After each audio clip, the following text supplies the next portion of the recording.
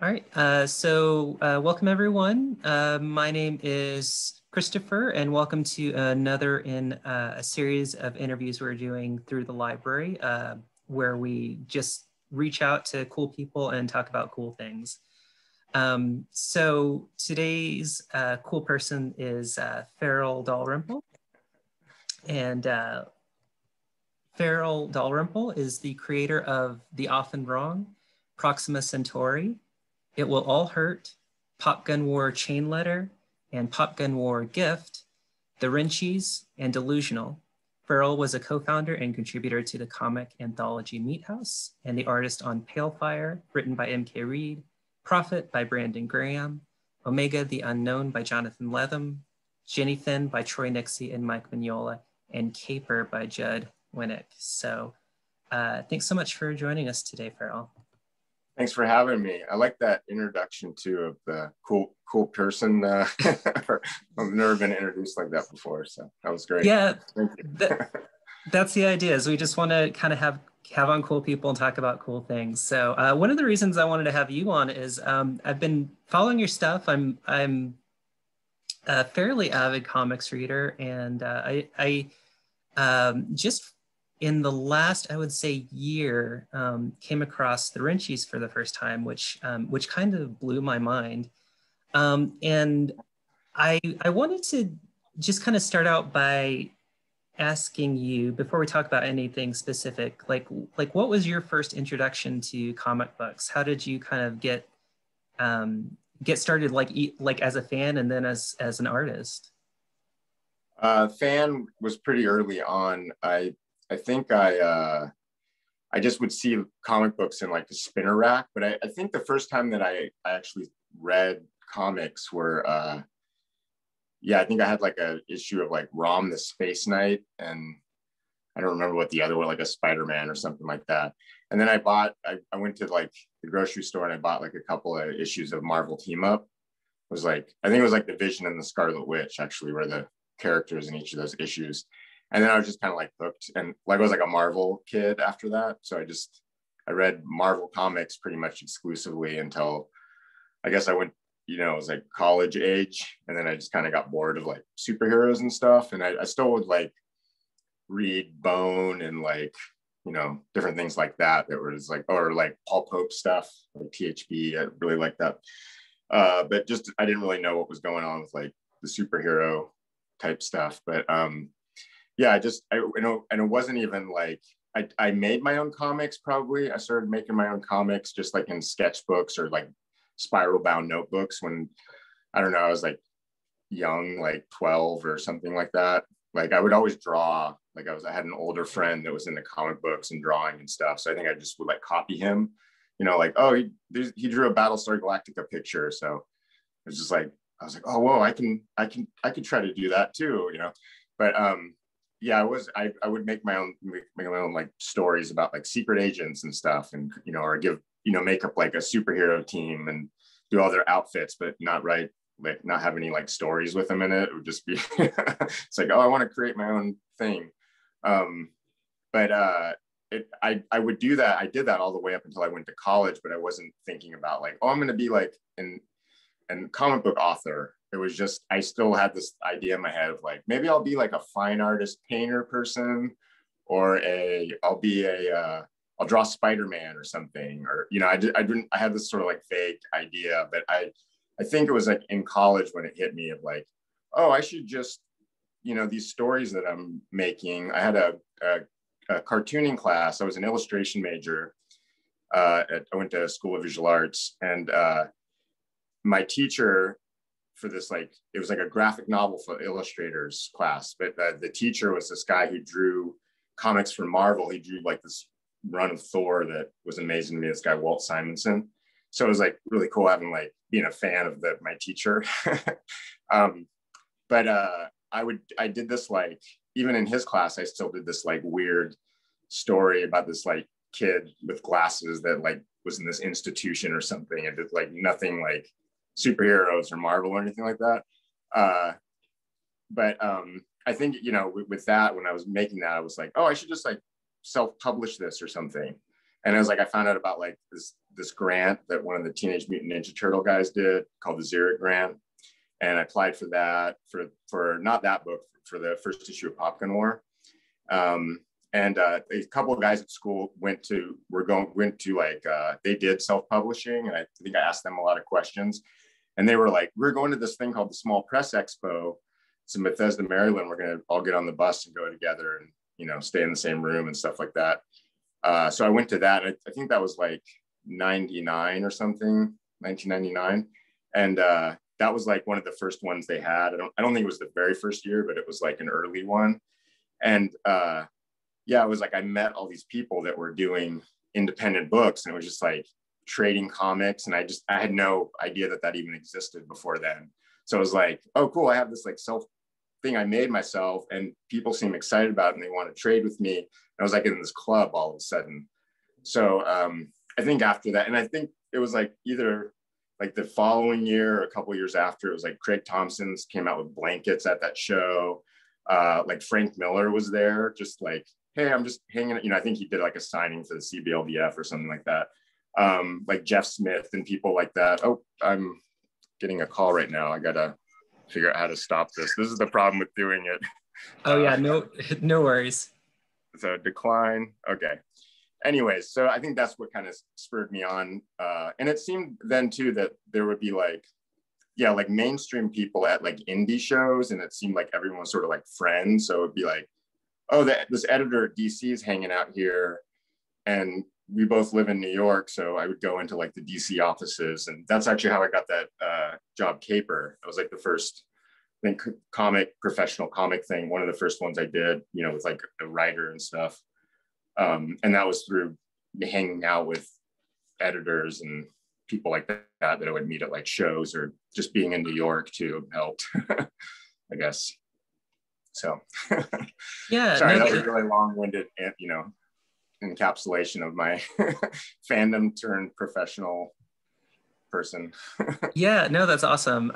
Because that's exactly the kind of stuff we're interested in. I kind of wanted to ask, because you started out, you mentioned like you kind of made your own like stuff about like spies, and then about like this kid in an institution. So you were kind of like straying outside of the superhero genre like already, right? And that what I find really interesting about your work, and especially like with the Wrenchies, is how like even though there's all these fantastical elements, like you've got like kind of you've got like a sci-fi thing, but then there's also like some like sword and sorcery like feel to it almost in places, and it's post-apocalyptic. Like there are all these fantastical elements, but it feels also very real and authentic in terms of the emotions of the characters, and just how real they feel, especially being children. Like what is your process in terms of I guess creating that feeling? Like do you start with the artwork, or do you start with like dialogue, or like how does your process work with that? Yeah, that's kind of interesting. I think like I'd probably have a different answer for you like every year of my life. The past couple of years I haven't really I've been kind of more in the mode of like, I guess, thinking about my own stories more.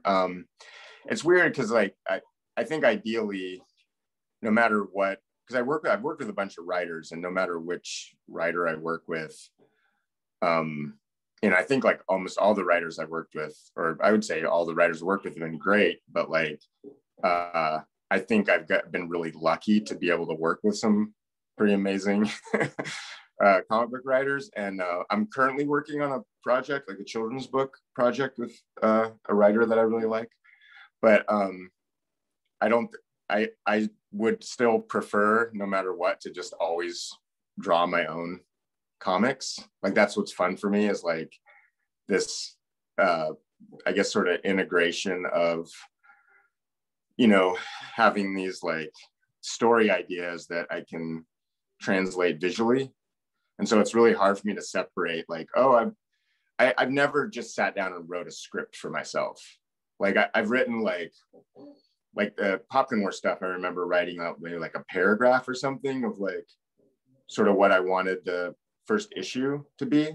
And then I went through and broke it down with just, you know, brackets like, okay, this would probably be like 3 pages worth. And this would be like, you know, this many pages worth.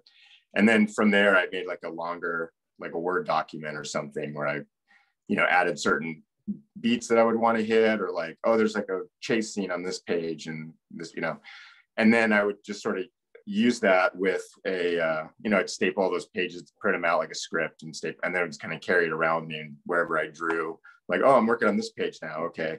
And then I could like expand it, you know, make something longer, cut something out as I'm doing it. I hardly ever go back and redo stuff, but all that Popcorn War stuff, it came out of sketchbook drawings that I did. Like, I think that Boy with Wings, I think I had drawn something similar a couple of times to in my sketchbook, just, you know, and then it was like, I think that on that particular project, I made a decision like, oh, I want to do a comic book. I want to do this as a comic book, but just because like I've been working, like trying to, it's the past couple of years have been a little hard for me to work in general, but like I had to take a couple of gigs. You know, last couple of books I've done haven't been like world beaters or anything, so it's like, oh, I gotta pay some bills here, and I'm stoked about the people that I've gotten to work with, but it's just been, and it's not their fault, it's just been like, I think, you know, everything going on in the world and whatever, I could make excuses, but I just haven't been super productive. But I've been so as I've been doing these, you know, sort of long-term projects, this children's book, and there's been a couple other things, I've been mostly just like writing stuff out of my phone, of like, because I have like a couple projects that I want to get started on. So that's all like right now I'm kind of developing that more as slowly as like a script process, you know. And then I try to think like any, like, because this last year I did like this daily drawing project where I was like trying to do one drawing a day, and it ended up sort of taking over my day a lot of times. It wasn't the point of it.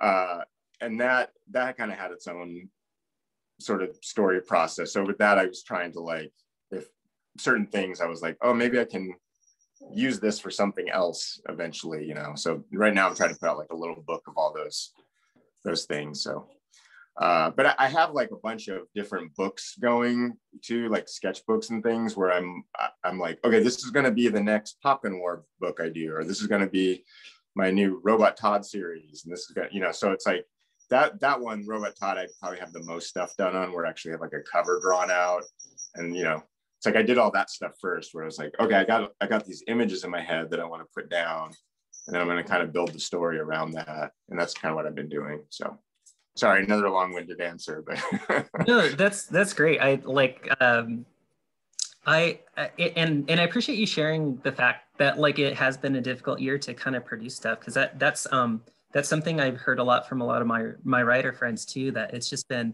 hard to just be creative and to produce things in the last year. So I think that's valuable for especially students to know, you know, that sometimes that's just the case, right? Yeah.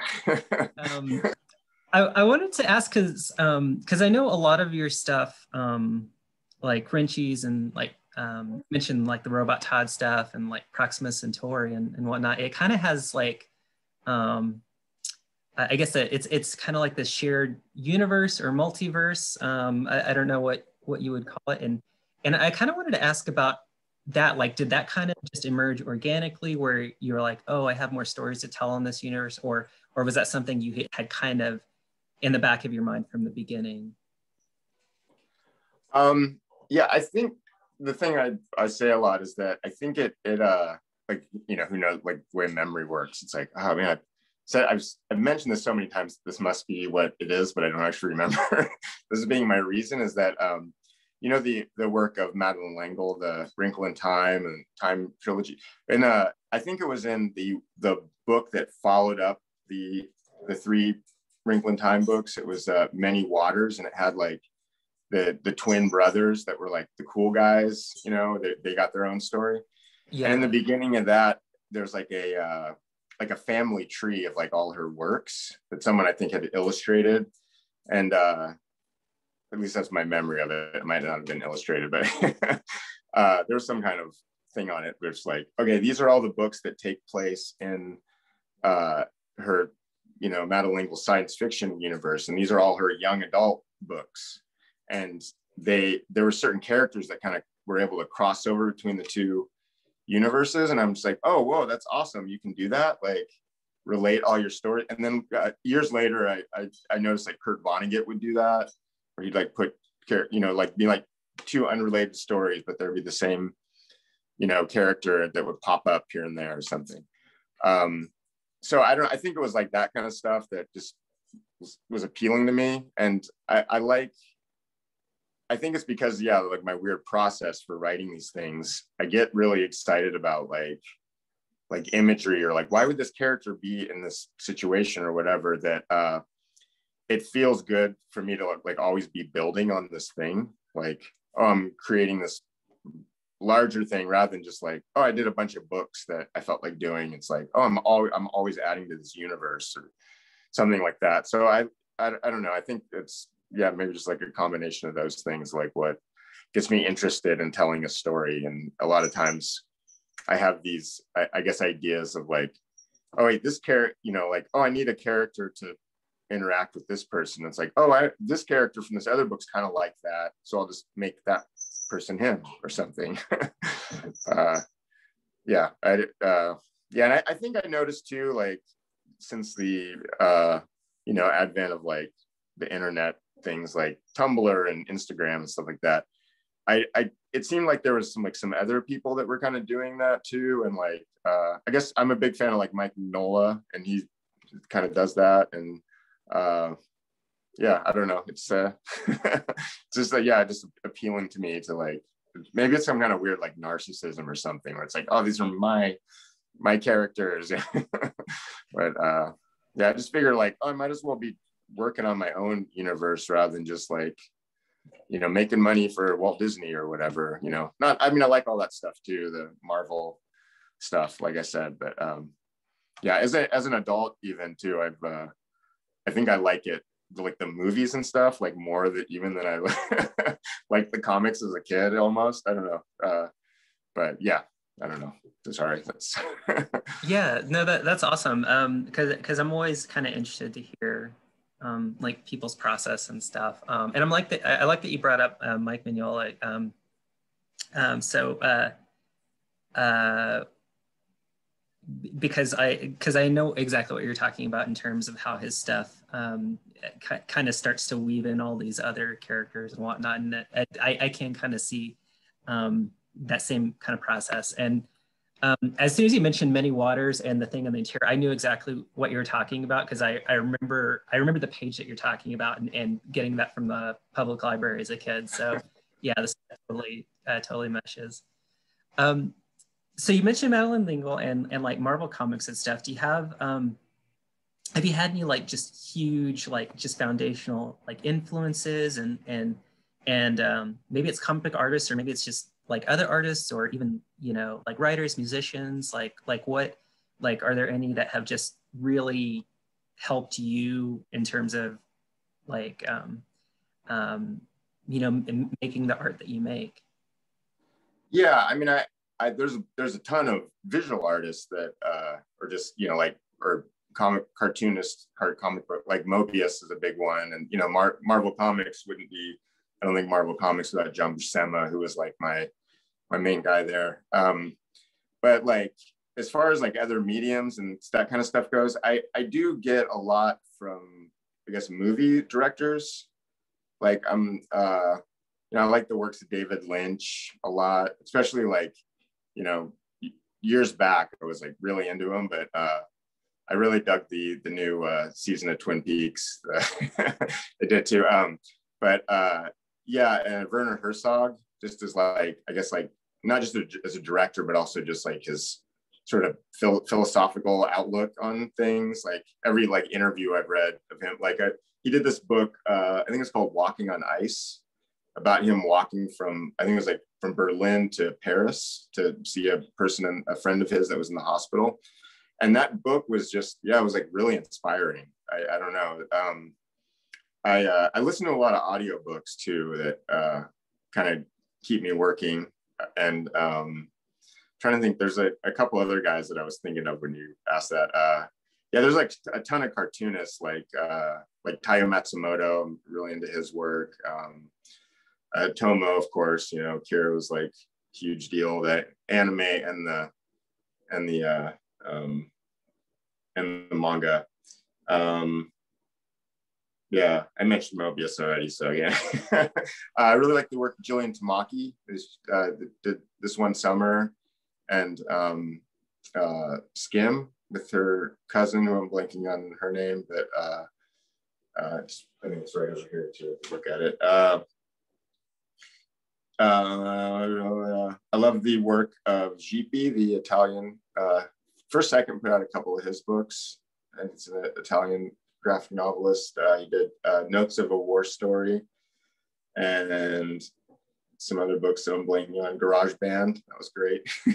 I like a lot of young adult writers. I think because that was like the time that I read books the most, I felt like, when I was a younger person. But I just listened to, again, for like, I don't know, the third or fourth time, The Chocolate War, which I read a couple of times. Robert Cormier. I like the way that guy writes a lot. And there's a lot of children's book authors that I like Maurice Sendak. You know, I'm a big fan of his stuff. And Richard Scarry. I know he wasn't, I don't know if he wrote as much or just drew the books, but I know Maurice Sendak did both. But yeah, those are just, I guess, some guys that are big deals to me. Yeah, no, awesome. And I'm super glad that you mentioned Mobius, because it's only been like in recent memory that I first kind of stumbled across like some of those like French science fiction like illustrators like him, and I can't think of the guy who did the Lone Sloan books and like all of the heavy metal kind of art. Is it Richard Corbin? Did he do those? I don't know. I don't remember. I have to grab off of one of my other shelves, but yeah, have you heard I can kind of he's see a modern guy, but is another guy I just thought of that I'm super into his work, is Frederick Peters. Do you know his work? He's a Swiss artist. No. I think he's Swiss, but you know, so most of the stuff is in like French and stuff, but they've had, you know, more recently too, a lot of stuff's been translated. There's a British company that put out Self-Made Hero. They put out a series of science fiction series of his that it's kind of like sort of Mobius-ish, but it's kind of more brushy, but it's called Ama. It's like AAMA, I think is the way it's spelled. And it's like 4 volumes. I want to say 4, maybe just 3, but I think there's 4. And it's in that kind of Euro album format. You know, they're like a little bigger and hardcover. And that series is amazing. It's so good. I'm sorry to interrupt you. I just, when you said Euro, I was like, oh, Frederick Peters. I got to mention that guy. He's that's one of the guys I'm excited about right now. So that's one thing. Book and like comic book recommendations are like catnip for librarians. So yeah, so please, if anything pops to mind, just let me know. Yeah, so I could definitely kind of see those influences. So that makes a lot of sense. And you mentioned David Lynch, which kind of makes sense because I did notice that a lot of your stuff kind of has this like surreal kind of mood to it, right? It's almost like when I'm reading it, I'm immersed in it, and it has its own kind of like dream logic almost. cool. If that feels fair to say. I like that. Yeah, and it's just kind of interesting because I get that same kind of vibe when I watch his films. Like it just has its own kind of logic that I'm totally immersed in, and like it just takes me to these strange places. Yeah, his stuff's really interesting because I think the more that I like look into it, the more I think like, because from like early on, like I guess the first thing I saw was maybe like Wild at Heart or something like that. Well, I think the first thing I saw was Twin Peaks when it was on television. I think that's the guy I was introduced to it. But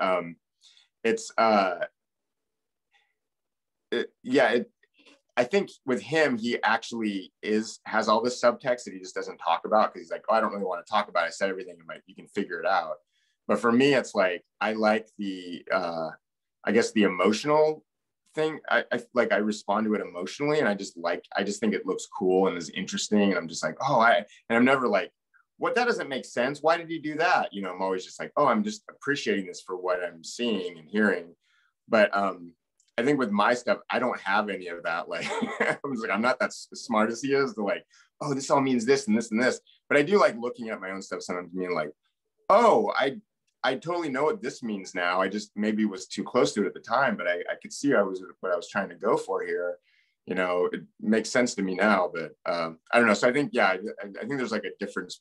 Obviously, I mean, that guy's a genius. I'm just feel like I'm sort of a hack, but I definitely, try to, I guess, put that, whatever that is that I respond to in his work, in my work. So, I mean, I appreciate that. Yeah, no, a tree looked it up for me. It's Duryea is the guy I was trying to think of earlier. Oh, okay.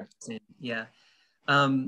So it sounds like, just hearing you kind of talk about your own stuff, it sounds like maybe like your process is a little more maybe intuitive, right? And then you're kind of like finding these connections like as you go. Does that feel like fair to say? Yeah. I'm not very like systematic or, like, I guess, confident every line. I do a lot of erasing, when I draw. Some days, less than others. But I would say that, it's definitely more intuitive. I've tried teaching a couple of times, and that was like really difficult for me to like, I guess, explain, like, this is how you paint experimentally. It's like, for me, it's like, well, you just have to do it. If someone ever like asked me like, how did you break in? It's like, well, I didn't have like a plan. I made a book, and then I was like in, it was just, I just did it because it's like, I guess I'm good at this. And, I try to get better all the time, as like a human being and as an artist and stuff. But, I don't know. Yeah. Well, I think that's awesome. And kind of just going back to some of your earlier work, because Pop Gun and like Wrenchies and stuff. Well, especially the Wrenchies, I think, because you did that over like a span of years and years, right? Yeah, I think I started it. When did I start that? It was like 2008 or 9 or something like that. And it didn't come out until like 2014. So yeah, and those were in the days before things like Patreon and stuff. So like what kind of like made you make the decision to like devote so much energy to your own like your own work and your own world? Because I think that's really unique and really awesome. Like I know like other writers are doing it, but it's I guess with your stuff, like that's something that I kind of just respond to, is the fact that like it just feels kind of unique, in how you just went all in on making these worlds that are unique to yourself without, like you said, like going in and I'm gonna draw for Spider-Man for 10 years and build up to kind of thing. Right? I think I was just sort of I'm not, I guess, the smartest person in the world, but it was just kind of this weird, I got the opportunity to do the Wrenchies, I think, because of there was a lot of like time and place kind of stuff going on, where I just done a story in the last issue we did of Meat House, which was like a full color thing. And I'd moved to Portland, like sort of, around that time, like 2007 or something like that. And it was like right around then, it seemed like there was all these big book deals being given out to graphic novelists. It was like this like hot thing, and like Jeffrey Brown got like some huge 3-book deal, or something. And it's like a lot of people that go to like, this SPX Small Press Expo type stuff too. I had a buddy that was like, a buddy in Portland that was like, hey, I know these literary agents that are looking for a graphic novelist because this is like the cool thing now. You should meet up with them. And I was like, okay, I don't really know what, I mean, okay, sure, I guess, you know. And so I think it was at a show in Portland that I got introduced to Bernadette Baker, who's my agent on the Rent Chiefs. I went out to New York and she took me to the different big book, like I think like Pantheon had put out like a few books at that point. And it seemed like there was a couple of publishers too that were like these graphic novel publishers that were in like the same building. Like we'd go from one office to like a different next floor down. And it was like it was like the same publisher, but they had different imprints, you know.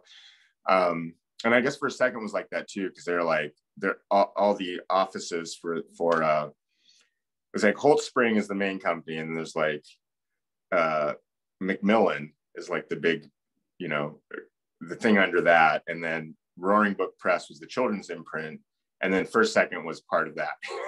But it's like all these Macmillan companies were in the Flatiron building. So I was getting like an education on all this stuff when I went there, even though I'd lived in New York years before. I feel like just going back then was like, oh, this is like a whole different world than I'm in now, you know, looking, you know, having meetings with people and things, you know. And so I think that it went up for like, okay, people can bid on it now. And I think First Second was the only one that did. Like I think everyone else was like, yeah, we're gonna have to, you know, pass on that. Because I think the pitch that I had, it was basically the story that I had done in this meat house about these two brothers going into this cave. And there was another story in that same issue meat house that this guy Tom Herpick did, who's like my favorite cartoonist. He's fantastic. He did this like weird post-apocalyptic story, and it just kind of like got my brain thinking. And so I'm like, I want to do like a post-apocalyptic-y thing, but do it with like little kids and swords and stuff, you know. So I kind of like mishmashed these ideas, and then had this meeting with First Second. I think I told them, I was like, oh, I could probably do this in a year. It'll be like 100 pages and stuff. And they were like, great, you know, they were like super supportive, and everyone that works there is awesome. But I just, it wasn't like their fault, but it was like, I think because it was such like a hands-off approach that I just was like, oh man, what if I had added this bit to it and added this bit to it? And so as I was going to it, I just kept adding more and more stuff to it. And that's, you know, got to be years. And, you know, my agent's like, hey, you need to finish this book. And the only thing that made me a little more okay with how long it took on it was, I guess, Pope's Battling Boy had taken even longer to come out for him to finish that. So, but you know, I don't have that guy's clout or anything. But so like, yeah, then I just got to the point. I was like, okay, I just have to finish this. So like, I think I actually read an interview with this one summer. I'm blanking on her name now, Jillian Tamaki, where she said that she did skim in like, I forgot how many, it was like 6 months or something, where she just did like a spread a day, you know, for like 4 months, or she had some, and I was just like, oh, I want to try doing that. So that was like how I finished the Rent Chiefs, was like, I'm just going to do a spread a day until I finish this book.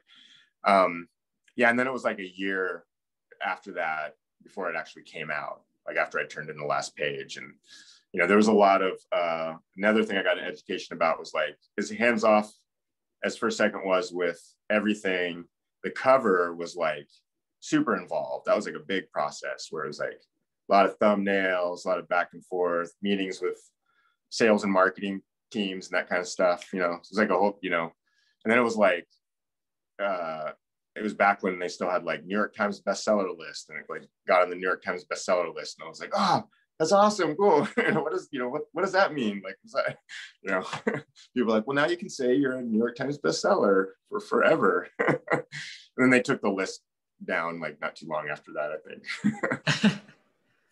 where they don't have like graphic novel sections anymore or something. I don't know.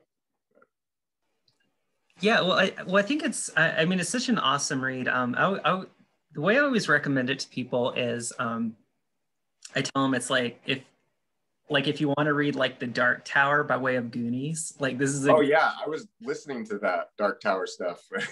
Oh really? That's yeah. so funny. but yeah, it's really awesome work, and I'm actually super excited to hear that there's more like Robot Todd stuff in the pipeline because I just finished up the Proxima Centauri trade paperback Oh, cool. this last week, and that was really good, and I just love the kind of Okay. the continuation of that story. Um, I wanted to ask because you'd mentioned like you like a lot of like young adult readers and stuff, and I think you're really good at capturing like the voices um, of kids, to Oh, thanks. like in different ages and stuff, and I think that's really really hard to capture. And I the way I always thought of it, and this is probably going to be like a weird comparison, but it kind of reminds me of when I watched River's Edge for the first time. Oh, awesome. I love that Like movie. it was just like you feel like it just feels like the way that people actually speak, right? And that voice where where you're kind of exploring, especially like some of the darker elements of what it means to be, growing up. I don't know. I'm just really impressed with that. And so I'm just kind of curious, Thank you.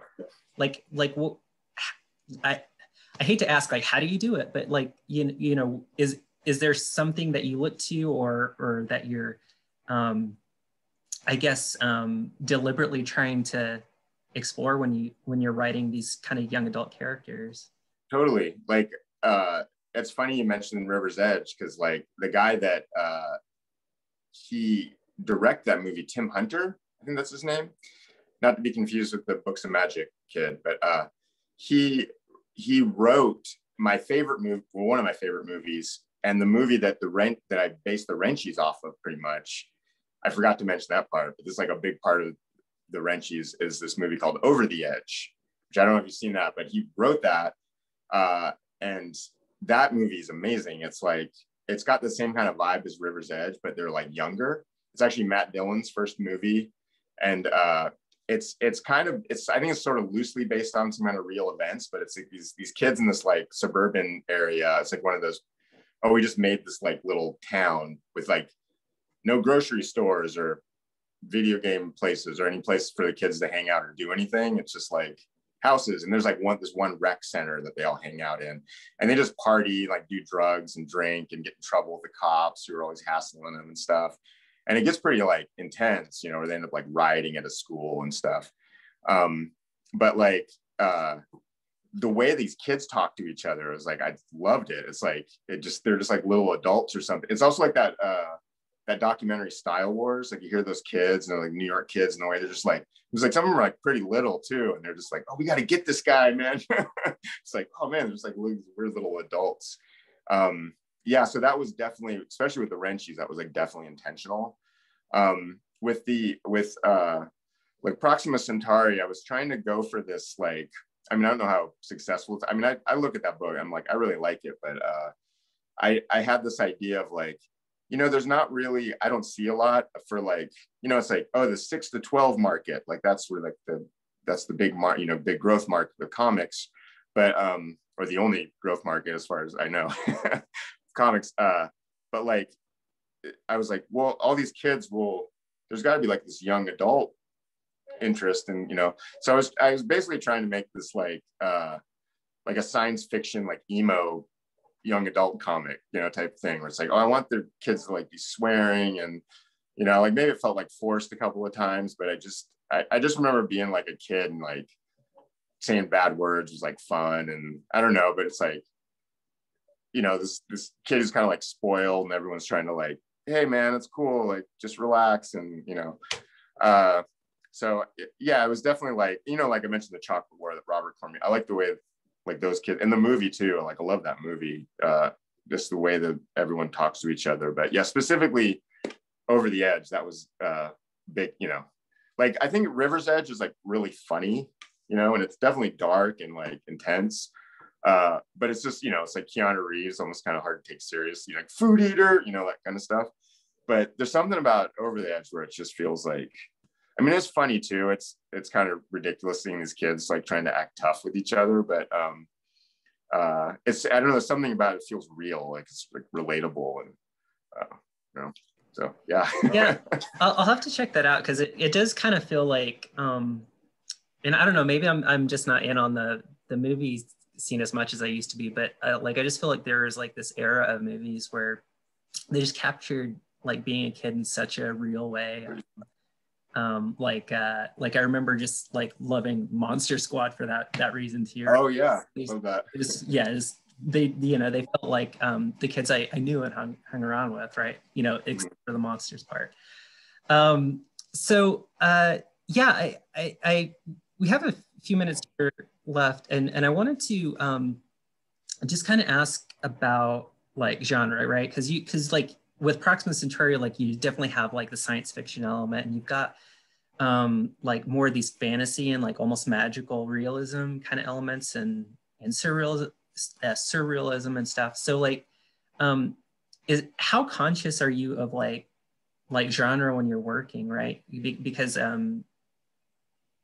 know that things like people want to market things in tidy packages, and one of the things I like about your stuff is it kind of blends all these different genres together. So I'm just kind of curious about your thoughts on that in terms of your own work. Well, I guess I like things like that. I guess defy your expectations. Like I know it's a weird thing because like I want to be, I guess, commercially successful, but I want to do it in a way where I don't feel like and I'm not, trying to diminish anyone else's work, but I think like there's like a specific way that I want to like, I guess, present myself, and it's like, okay, these are the kind of like, I'm gonna draw how I'm gonna draw, and I'm gonna write how I'm gonna write, and people can like, maybe take their own meanings from it or maybe be inspired by it or whatever. But like, I want to do it in a way that I will feel good about, I guess, for years to come or something. I know everything's temporal and, all that stuff, but it's something I think about where I don't want it, there's like the kind of, I'm not saying I'm like the super edgy person, but like, it's like, I like things that are kind of a little harder to get at, it's like today it's like you can get anything you want on the internet, but like I don't know, it's like musically I don't want to just hear like, oh, this is the most popular song in the world, it's like, well, that doesn't sound appealing to me. I would rather hear something like that, this other thing. So yeah, I like the idea of like having a science fiction story that, like, I mean, I love Star Trek, I really, like that kind of stuff. And I like the idea of having the story just not be like this, I don't know. I don't know what I'm trying to say exactly, but I like taking elements from different things and kind of mixing it up in my own way, and just, having a conversation with myself. It's like, is this the kind of thing that'd be like okay in this world, And that's like with the deal with the Proxima Centauri world, is that like pretty much anything goes. Like it's like, oh, this is fun for me to draw because I don't have to worry. Like I can draw like a weird sci-fi cityscape in the background if I want to. Like I don't have to be like, I have to go get reference. I have to look at reference now for like the Empire State Building and from like this angle, and it's like, it's a way to take the fun out of doing something, So it's like, I think with like the setting is almost like not arbitrary, but it's kind of like secondary to, oh, this is about these characters and this scene that I remember being in this weird situation with these bullies when I was a kid, and I want to write about that, but like I don't want to just, oh, it was 1983 and the streets of Tulsa, Oklahoma or whatever, it's like, no, I want to put it in this thing that's like fun for me to draw, and it's like, oh, maybe I'll have the dog character bite the guy's hand off or something too, and just everyone's like freaks out or something, So yeah, it's like I like genre stuff, and I love, aliens and any kind of big summer blockbuster, but I just don't think I'm, like I like Spider-Man, but I just don't think I could draw Spider-Man, like regularly or something, but I love being a fan of it. It just, I would rather, if I'm going to create something, I want it to be like, my own little thumbprint or something, So.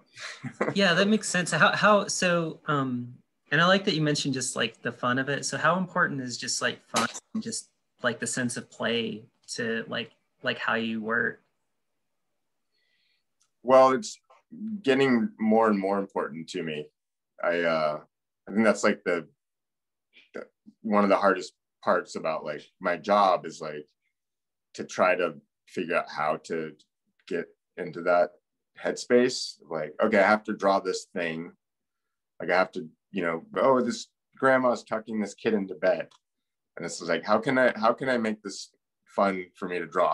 It's like, I don't want to draw grandma tucking a kid into bed. I want to draw a laser gun or something, So it's like, that's the trick that it seems to get like harder and harder, where it's like, okay, with Proxima Centauri, I had like, I think the first 3 issues, it was like drawing those, it was like an escape for me. And they were just like, it was bliss. Like the time I got, it's like every day I'd like do a page and just be like, oh, that was fun. Glad I did that, pat myself on the back.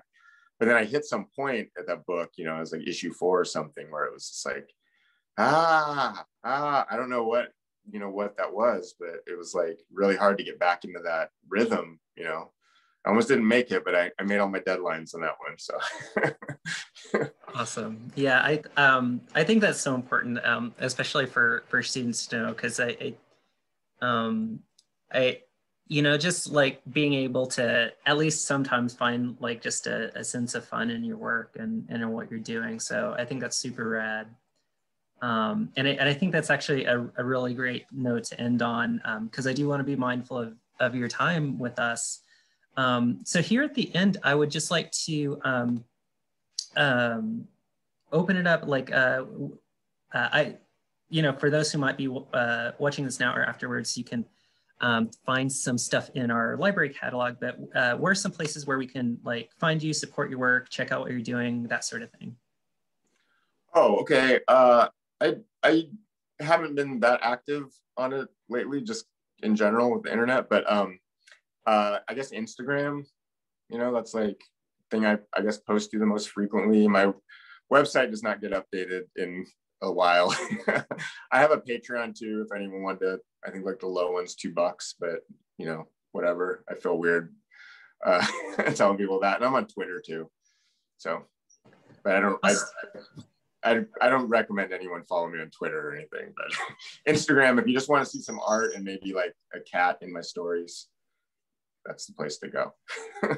Yeah, well, I'm always a fan of cats. I'm actually surprised mine haven't come to visit today so far. Have you seen any in the background?